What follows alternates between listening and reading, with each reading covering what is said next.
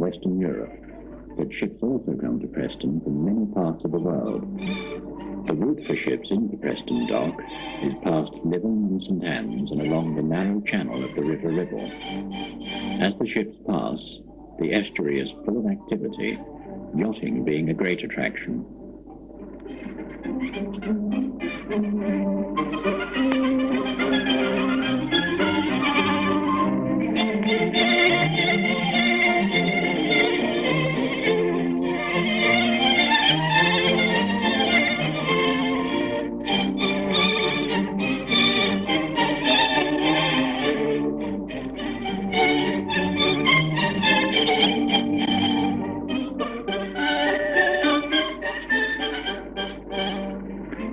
Lifeboat, stationed at Lytham, answers many calls during the year.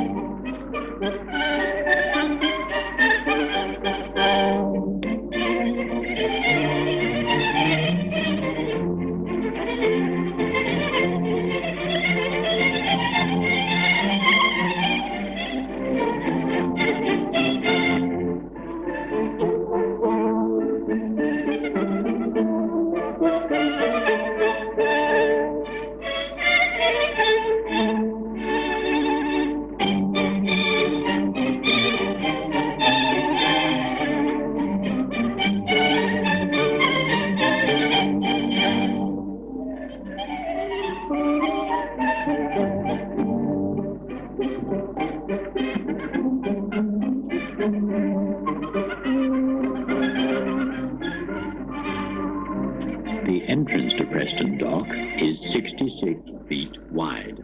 Gates at the entrance prevent the rise and fall of the tides from interfering with the level of the ships, so that their cargoes can be handled more conveniently.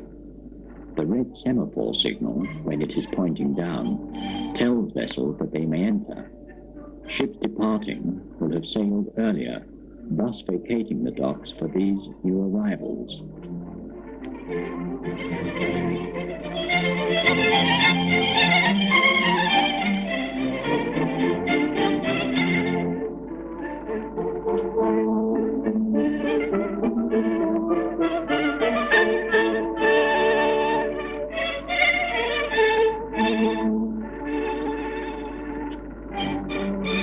The dock gates are powered by hydraulics and are controlled by the operator using the levers on the quayside.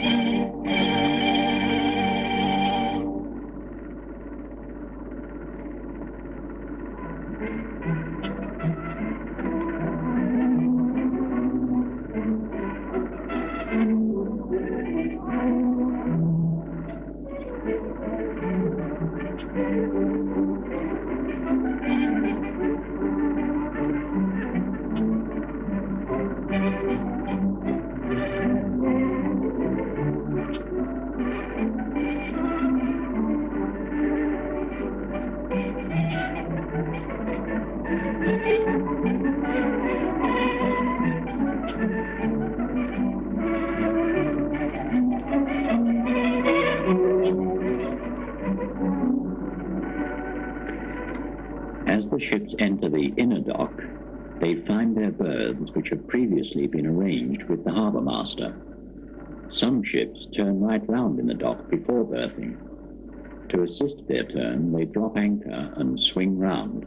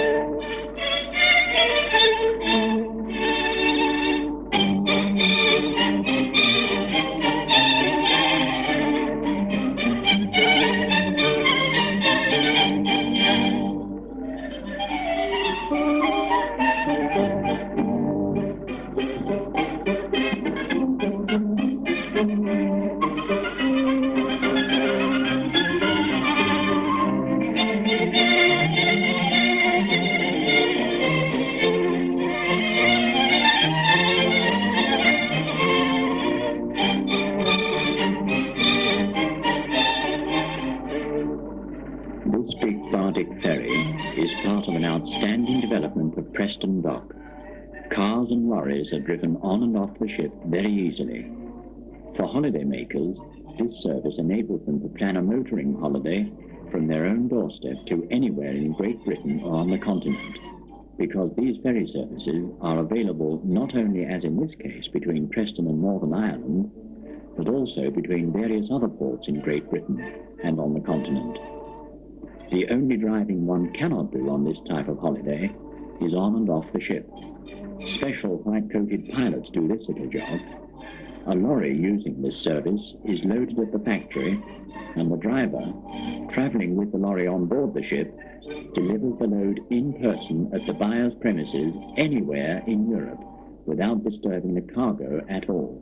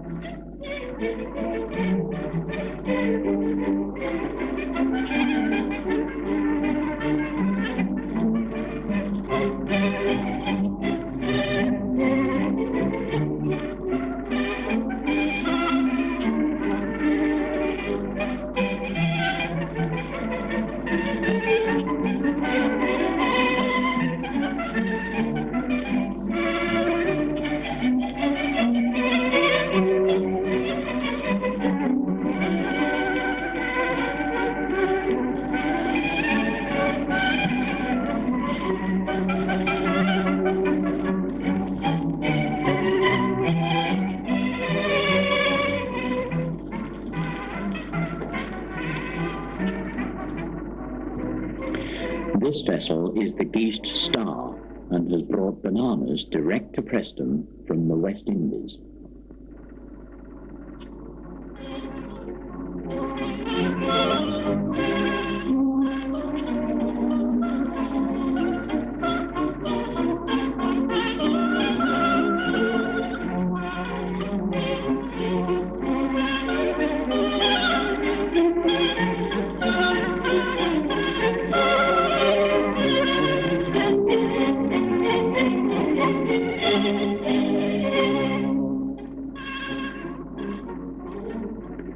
The bananas are conveyed up to the storage rooms on the quayside until they are ready for distribution by lorry.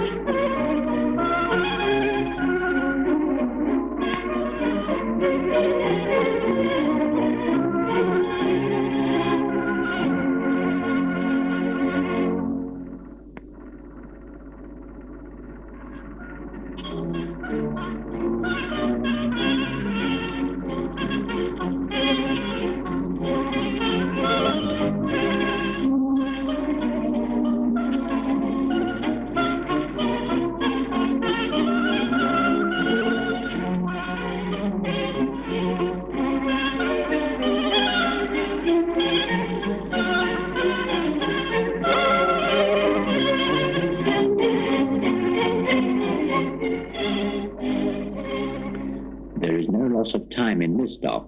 As soon as the ships are tied up, unloading commences. The old tarpaulin hatch covers are no longer seen on ships here. Mechanically operated folding hatch covers are fitted instead. When the covers have been folded up, the cargo is usually loaded direct onto waiting lorries.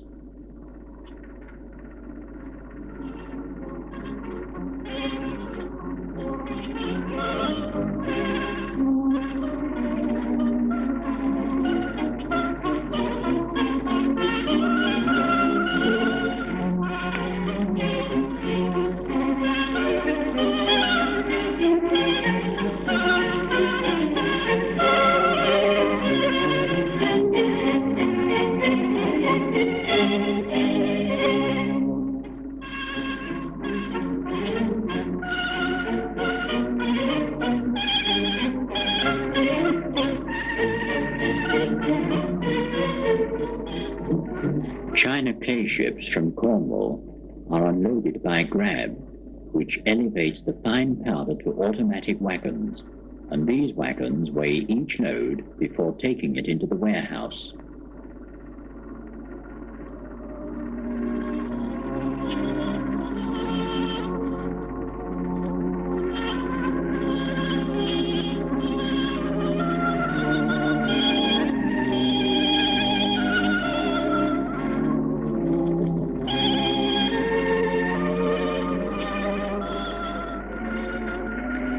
Preston Dock is one of the few surviving havens for small steam engines.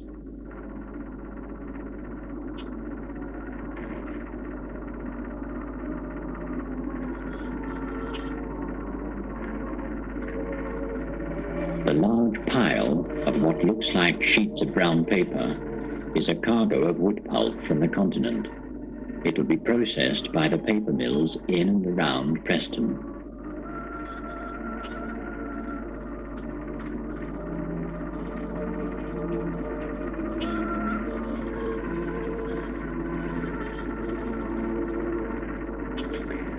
This ship from Hungary has brought pit props.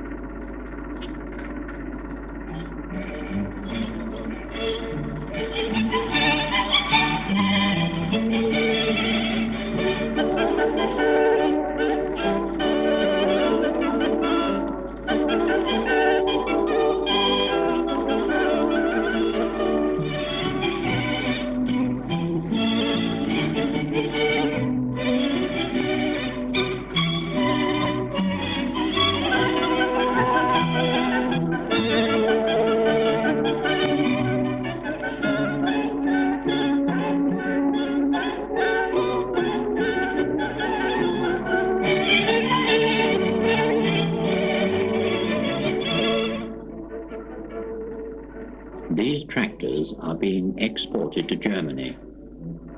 The crane handling these tractors can lift 32 tons.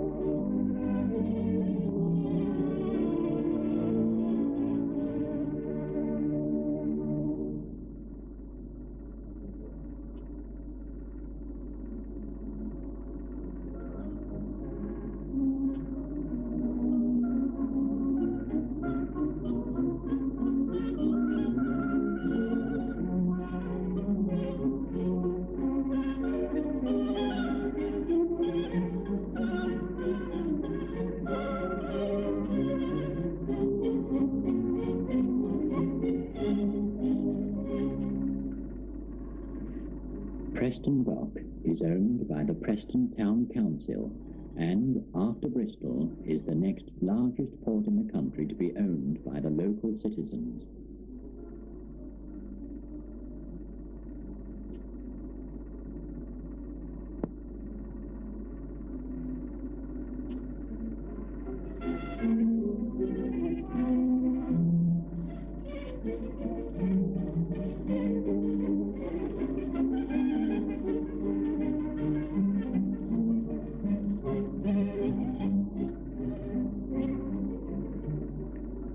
The big Bardic ferry is now embarking vehicles and passengers for its return journey to Northern Ireland. You will see how easy it is for motorists to drive right up beside the gangway and walk straight onto the ship without any formality.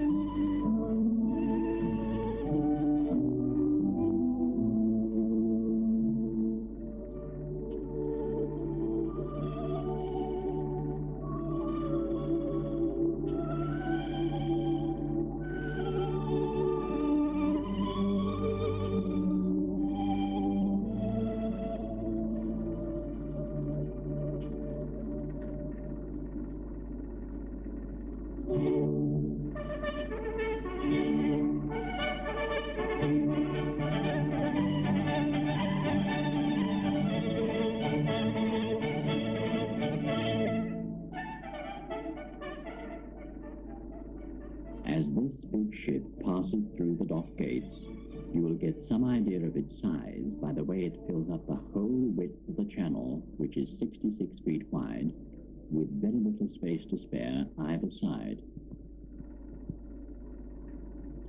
The ship is 55 feet wide and about 350 feet long and weighs approximately 2,500 tons.